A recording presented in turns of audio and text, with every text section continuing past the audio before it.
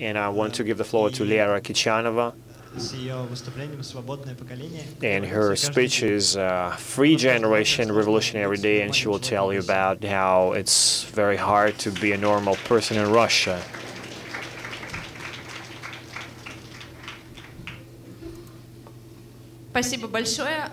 Thank you very much. I'm very happy to be here,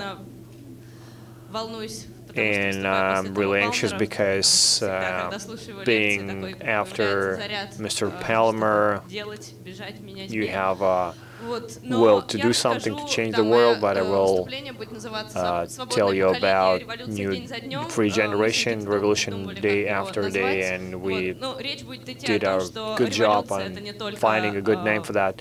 And I will tell you that revolution is not just the way out is not just standing on a square, which is very important in any country to stop, because this is where global change starts, but also participating in educational events like now and everyday participation in events that will lead to reforms and change in the society towards prosperous society, prosperous world. And really, as Nikita said, I will tell you about how difficult it is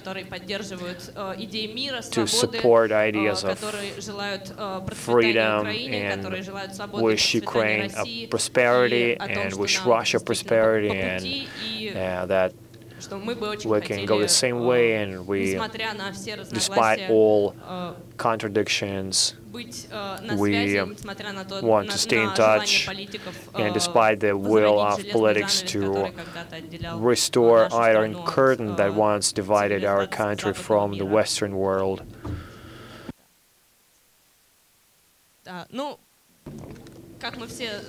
As we probably know, we have a common past. Until 1991, we used to be one country, then it collapsed.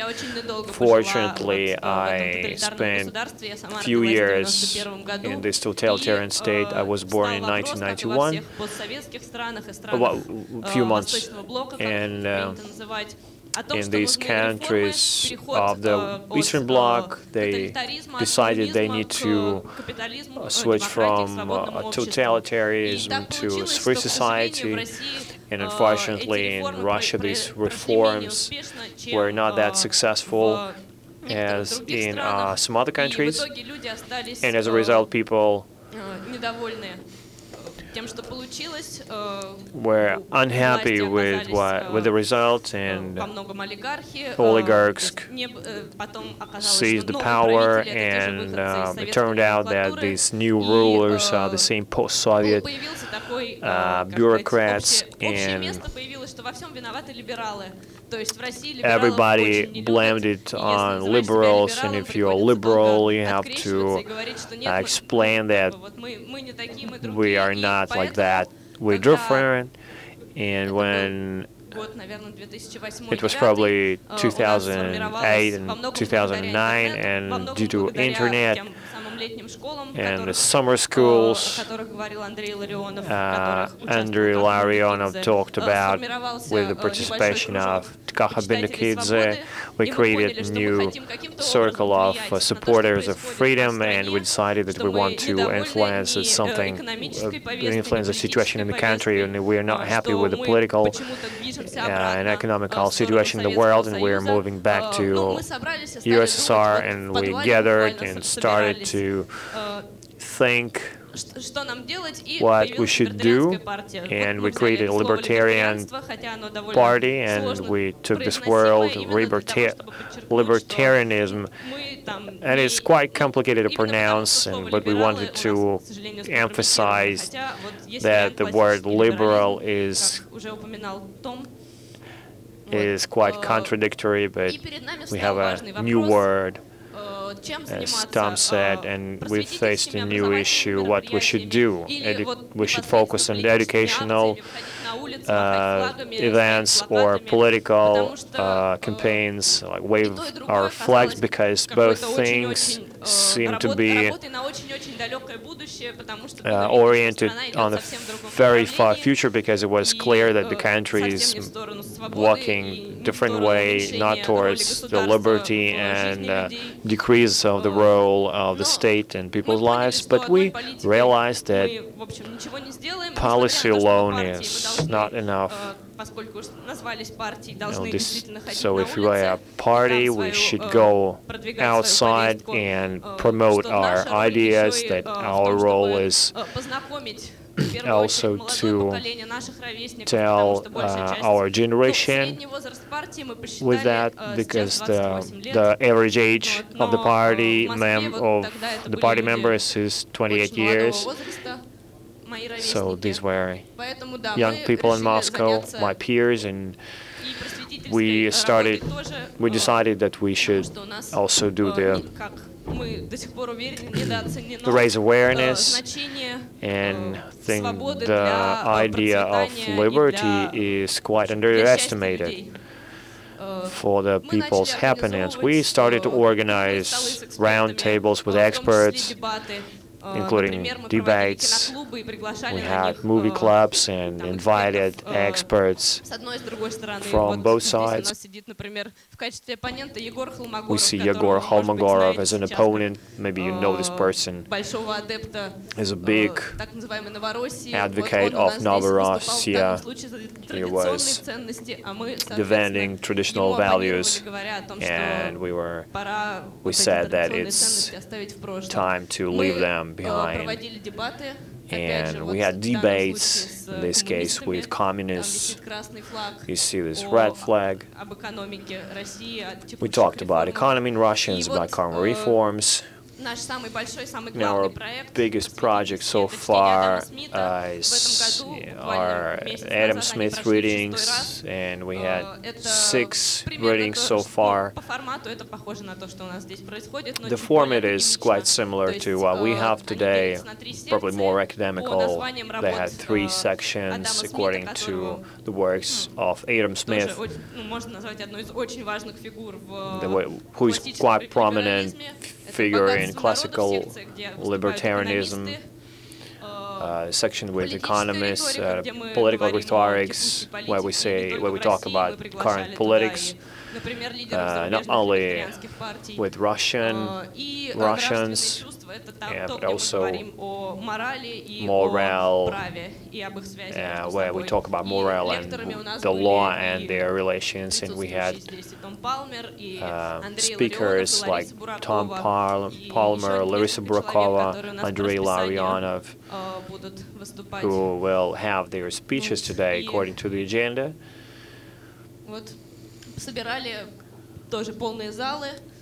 And the rooms were full. I think 300 people are in this room, and many people came from other regions of Russia. As you know, Russia is quite big, and you have to go a long way. And this place was a place where all Russian advocates of freedom gather once a year to meet and exchange ideas. And after these Adam Smith readings, we understood that you should not only do this once a year, but you have to go to different regions. We have lots of different regions in the country, and so we've managed to expand our membership. Just because across the regions you have quite tempered political life. Whenever anything happens, whenever there's an event, people gladly want to join it and go for it. Those who want to express their minds and those who want to listen do go for it. And the idea was not just to seem smart going somewhere from Moscow trying to present some ideas from most intelligent, well-known people. We also call local mind-setters in local areas, maybe leaders of anti-corruption funds, volunteer organizations, local political scientists, entrepreneurs. So we also call upon everybody to join and speak And therefore, we have the sufficient dialogue. We try to explain that this interference with this governance issues, regulation, barrier cutting, this will help this individual region in so many areas to actually become successful and ensure prosperity. And this is the way we are trying to actually collect hundreds. Right now we have 550 people on our party list, because the people have seen that somebody was joining not just to wave the flag, but just someone that is possessing a real program and ideas. And therefore we also publish our own newspaper, what we call Atlantis, or Atlant. Nevertheless, since we're the party, like I said, we also went down in the streets, and the flag with the snake, "Don't step on me," which says in translation into Russian, a symbol of our party. This is an eagle, just because we know that on the Russian emblem there is an imperialistic eagle, double-headed eagle, that is actually manifesting a very strong government, strong power. However, we believe that citizens of Ukraine have to be free people. That's why our eagle is waving and flying in the air. That's why we call this series of our activities like that Tea Party movement, in the analogy across for liberty and economic liberty. This was against the trade laws and other regulations that were passed. To involve the youngsters, we actually involved our Guy Fawkes movement with Put On Masks. It was before the Occupy movement, so they were not related with left activists. It was just against restrictions towards internet users. And in this case, we actually exploited anonymity of people who joined. And back in 2011, we had parliamentary election in Russia.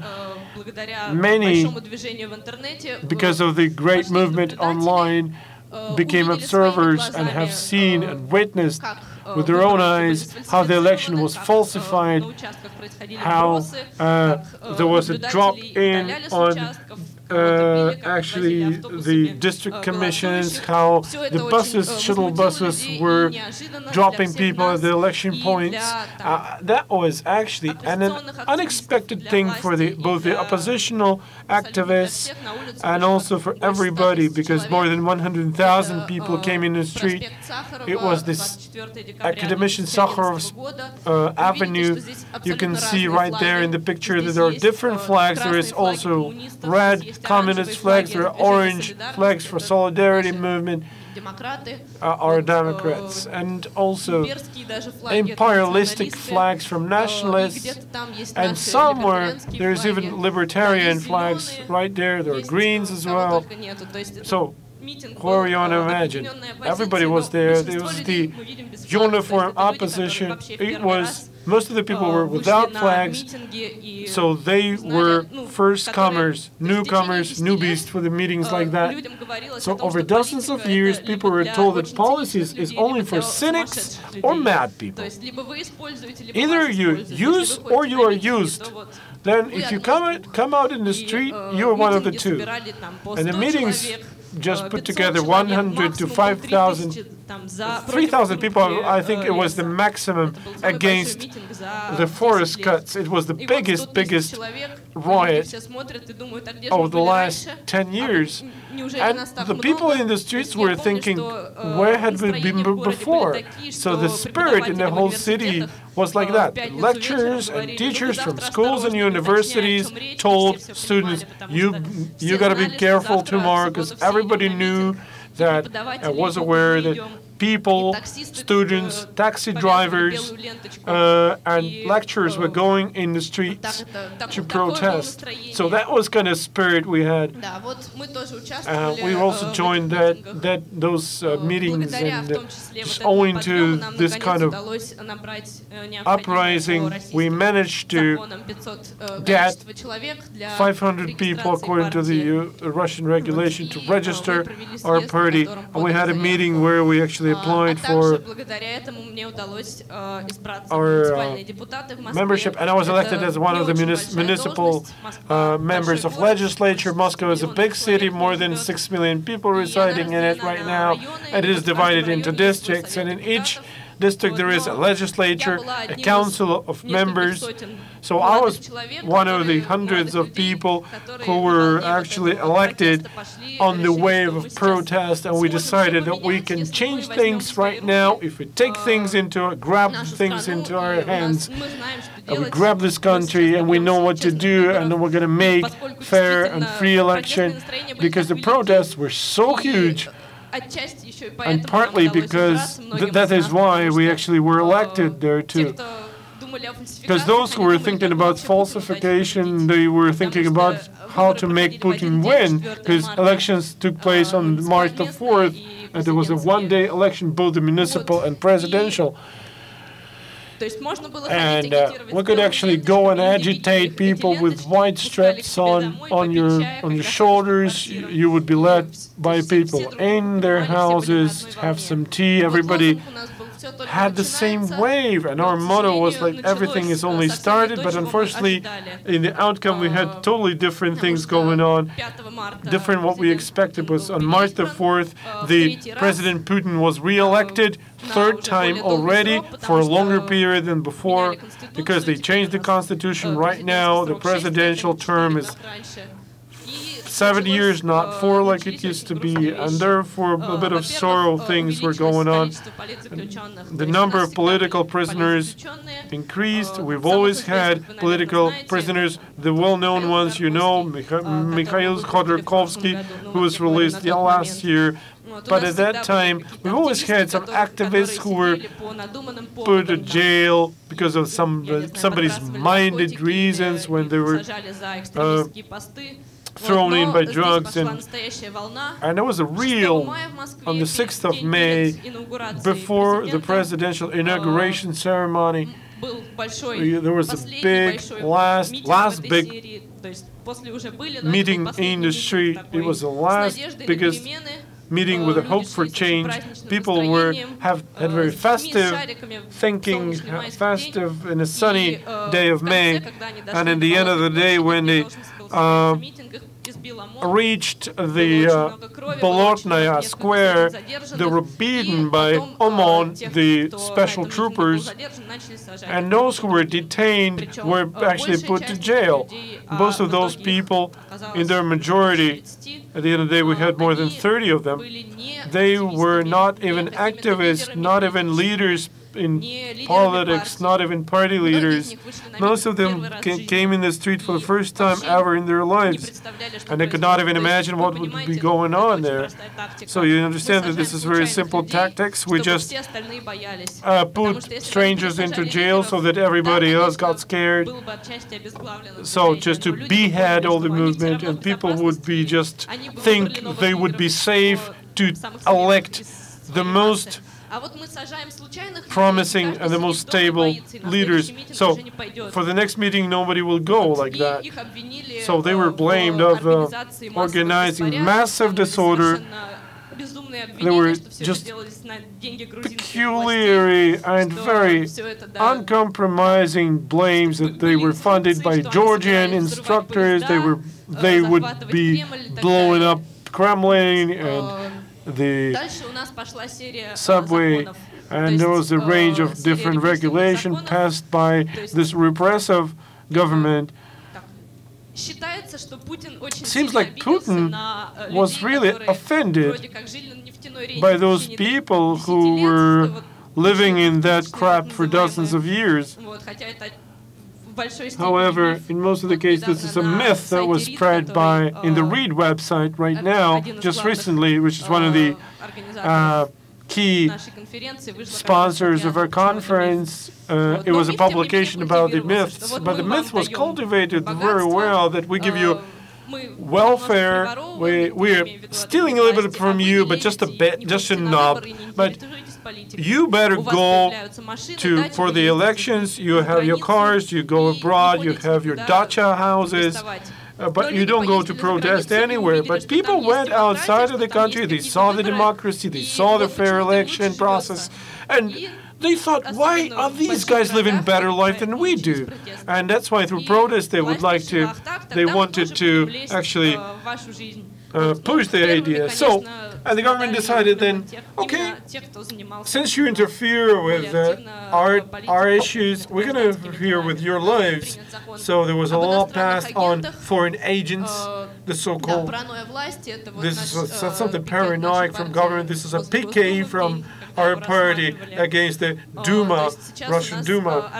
And right now our organization is a non-commercial, non-for-profit organization, meaning any observation missions in the election process.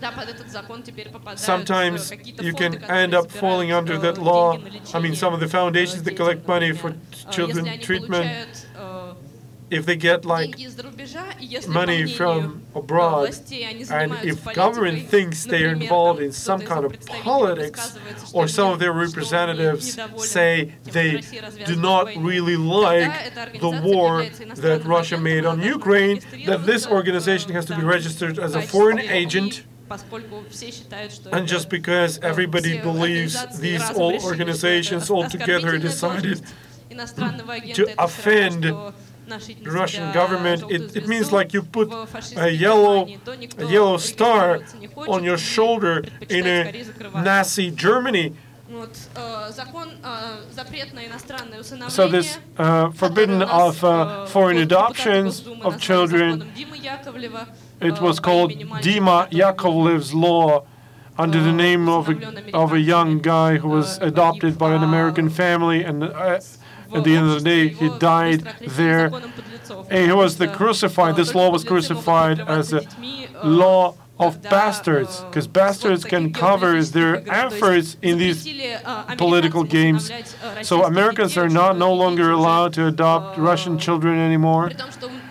And at the end of the day, everybody was ready actually to go to the United States, especially those untreated diseases. And there were reports that those children are dying in the Russian hospitals because nobody is willing to adopt them in Russia. So there was a law like that passed already in the Duma. The blacklist law, I mean, internet blacklist law, we have a very good agency overseeing internet. This is a demonized agency recently, because on behalf of that agency, some most horrific things are being done, because they're closing the most popular opposition, untruthful, if I call it like that. They block bloggers, they block web resources, tweets, your personal Facebook pages. So any court can actually put your website on the blacklist for extreme ideas, for anything you're saying that is not in line with the official government's position. And therefore, we have such kind of censorship online. And for me personally, it's quite painful to talk about, but however, I don't even have to say this. After the Olympic Games in Sochi, Vladimir Putin actually lost his mind and lost his brain. We've seen what's happened. It's quite obvious that it was such a revenge for successful revolution of dignity, and this was a reflection of fears that what happened to Ukraine might happen again in Russia. And just a couple of words about the referenda, and again about our censorship agency. Brightest example of our government's bias is related to federalization and referenda. The Russian government supported actually organized this so-called referendum in the Crimea, and then supported the referendum in the Donbass and Lugansk regions. So what our law says about separatism, it says that you can actually go to jail behind the bars for 5 years just for saying something, mentioning something on your blog, that Kaliningrad would do better, for instance, without Russia if it joined some of the European countries. And in St. Petersburg, there was a German movement in Kaliningrad, in the former Königsberg, that are saying they have to be independent because they historically built their culture that is different from Russian. And in Kaliningrad, right after the referendum in the Crimea, so some activists came out in the street with the Königsberg's flag, demanding putting this region back to Germany, and right now they're under arrest and custody, and right now they expect a 5-year detention, 5-year custody. And in August, actually, the number of Siberian activists also decided to troll our government, blaming them that they're doing the Siberian Federalization marching. And I had an interview with Artyom Loskotov and the inspirators from out there. And I asked Artyom, why do you think about federalization of Siberia as a good idea? And he said, why not? Why should we support federalization of Donbass in Ukraine? We have everything and all the resources are put to Moscow and never getting anything back from it. So we want more liberty right there. And for that interview, slon.ru was blocked. We had a warning from the censorship agency. When we get the next warning, we're going to be closed forever. Some of the websites were already closed like that in Russia, in the internet media. So across all the TV channels, there was a lot of propaganda going on, and it's very painful to see that those people who visited Bolotnaya Square 2 or 3 years ago with me, the same people keep saying that, how would you go to Kiev? You're going to be beaten because you're Russian. Because there are only fascists going on in the streets with Bandera flags. And I don't know, maybe you're laughing, but I can't laugh because it's so painful for me. These are my friends, my family, sometimes. This is my electorate where I was elected in South Tushino district, because I was trying to actually go for the Moscow Duma election. It was a bit higher. When some years ago we were actually putting one tent when distributing leaflets, and this time we were approached by that question like, are you supporting the Kiev's junta? I'm saying this because, unfortunately, the brain was very well washed in Russia, and it was an easy thing to do, but I hope that this process is reversible, because people are not that goddamn stupid. They're in Russia who are ready to hate their neighbors just because I remember how people responded 3 years ago to whatever was going on, and the spirits were different. And what the propaganda actually generates on the one hand is just massive propaganda on central channels, and all the independent sources are being blocked. And in the recent address from last year, Putin said this, national renegades. And all those who are not in line with their politics are called betrayers, national betrayers. So this dozht, or rain, as it translates from Russian channel, was the normal picture at the time when we were walking to our workplaces, and there was a guy standing with the logo saying that you're all betrayers, you have to be shot down right away on your head. So this is what actually also pitiful question as the world perceives Russia right now in 2014. So actually, this is not the vision of Russia, this is the vision of Putin. These were just the covers of most popular magazines, of just the brightest one. Actually, there are many more. There are so many Western covers on new magazine covers with President Putin depicted there. There in Russia, they speak that in Ukraine there are total fascists, and in Europe only gays are there, and gay people. In the U.S., the United States wants to actually make us slaves. And there was a myth cultivated that all the Russians want the war, they love Putin, we need a strong hand, and so on. So it seems like the new iron cover is built on the both sides, and this is absolutely, it's not what we need. The people who want freedom, liberty, peace, prosperity, and what was that? And the values that we actually, for which sake we put together and get together and speak out here. This our Libertarian Party activists in the recent peace march in Moscow. It says, "Forgive us" in Ukrainian, though.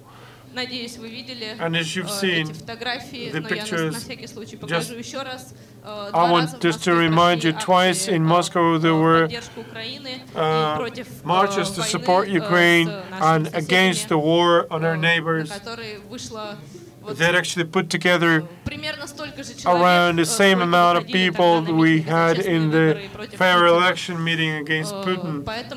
That's why the biggest message that I wanted to share with you and sound today, that Putin does not equal to Russia. I want to build this understanding in the whole world. Unfortunately, 3 years ago, we could not do it the same way you did it. A year ago, I was in Maidan, and I came here as a journalist to make a report about Ukraine and the recent developments in Ukraine. I was totally fascinated by the things that were going on, by the spontaneous orders, like Tom mentioned, how people actually organized themselves and started helping each other, how the camps look like, how actually the self-defense teams were working, how the medical treatment and first aid was organized, how they captured these governmental buildings. I talked to doctors, I talked to activists, and just accidentally I ended up there at the Ukrainian house. Actually, in the West, I normally hear that the Ukrainian revolution was organized by the Department of State in the United States, and I have a whole collection, a whole bunch of stuff on my iPad showing that it has nothing to do with the U.S. Department of State money.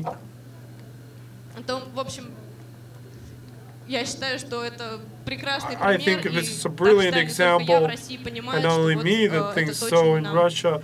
There are many believers in that. We need to learn from dignity, from capacity to organize and come in the square until we get it, actually, what we want. Not listening to leaders, whoever they may be, however good they may be, and may be different from what we want to actually put down. Not compromising anything, but just go for it and get what you want, so that the corrupts,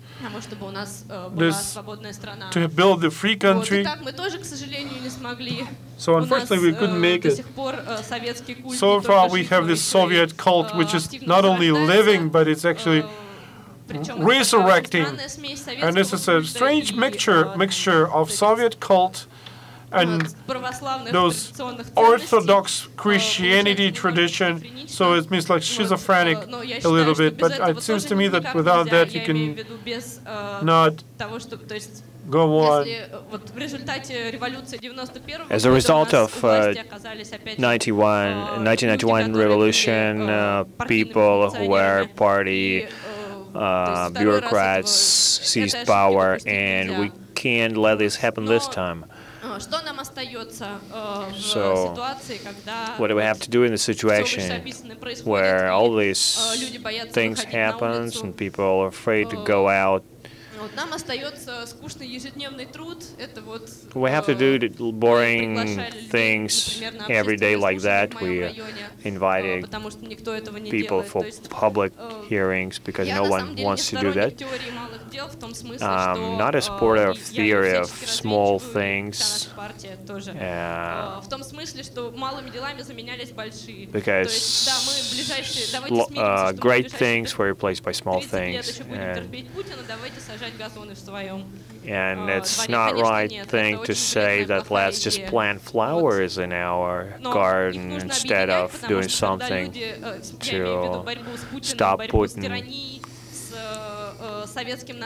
and fighting tyranny, fighting Soviet heritage with a war with the rhetorics, and at the same time listening what people's needs that are really far from global geopolitical questions, and showing them how we can solve them without the intrusion of the government, because they will see how you help them and they will want to listen to you, and then you can tell them about the corruption and that government needs to be replaced. We go out in the street, we publish newspapers, and we distribute these newspapers in the streets and tell people what is happening in the district and what's happening in the world. And we take their contacts and learn how to solve local issues.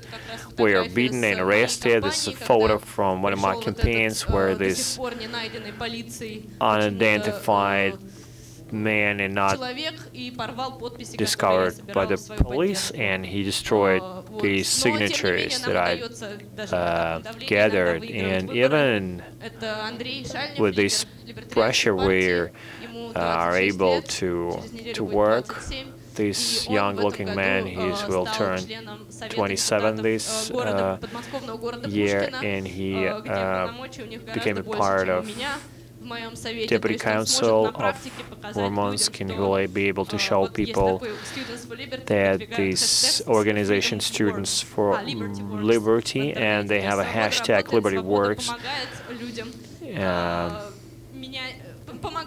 showing that liberty helps people to have a better life, and he is now drafting a set of reform, including tax cut, liberalization of public transport, abolishing ban on trade in the street that was lobbied by one of the owners of the trade center, and we will not be able to build libertarian utopia like in the book, but we will be able, but we'll have internet, it's not banned yet, and we'll be able to tell people that liberty works, and probably the experience will be used somewhere else. And I started this with a slide on 1991 about the collapse of the Soviet Union, and see the majority of people here is my age, and we're really the first free generation of the territory of the former Soviet Union, and with the people that affect the future, and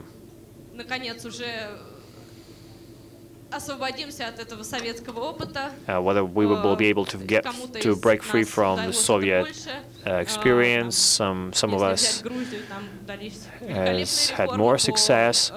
Georgia had great reforms due to Kaha Bendukidze. And some countries, like our country, is rolling back, but everything is in our hands. And you see this poster. We had this poster in my office, and all money we used from that to our fund. So it is up to us. Thank you. We have a little bit time for questions for Vera. Да. 5 минут на вопросы, да? 5 minutes for questions. A microphone, please. Please use the microphone. Well, really, it's not red, but it's orange. And sorry for that. The logo of the party. Well, honestly, I joined the party when they already had logo. We have several color sets. We have anarcho-capitalist, gamma, yellow, and black, and we have blue on white and blue.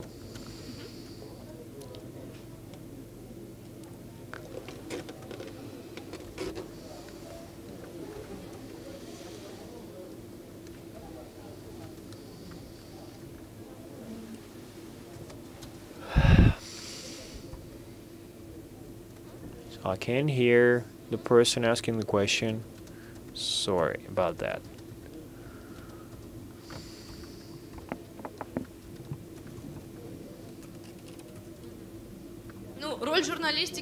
The role of journalists is just as always. You have to tell the truth, you have to show the truth, show evidence. But it's in such hard historical situation is quite fragile and dangerous. This is why one of our publishing houses were closed. It's probably for the article on Crimean Tatars called Russian Planet, one of the last editions where they publish about the events, global events. We have an anti-propaganda project which analyzes Dmitry Kiselyov's TV programs, and they show where he told lies. And there is a similar project, Stop Fake, where they reveal official lies. And speaking about what you can do to destroy stereotypes, you have to talk to each other, visit each other. There was a good example from Georgia. Part of its territory was occupied during Georgian-Russian war, during the tension with their relations, when they canceled visas for Russian tourists and said, visit us. And as a result, many journalists, including Russian journalists, came there and saw that Tbilisi became a great city, not like they show it on Russian channels, and became a very free, clean city. And we talked to people that were happy with the changes and no more stereotypes. We have a time for one question. Can you please choose the person? Are you a supporter of a libertarian party? It's a hard question.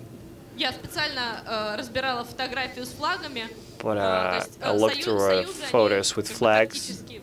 These unions are mostly tactical, and we have one principle and liberty and a non-intrusion to a personal life, and we would not create our party from scratch because we were people that didn't want to go into politics if we had a movement like that. We don't have any allies. We have many allies that support the idea that Putin has to go. We have less allies on economical issues. We have some allies in political issues, but we do have allies. But in every specific case, we have different allies. Thank you very much.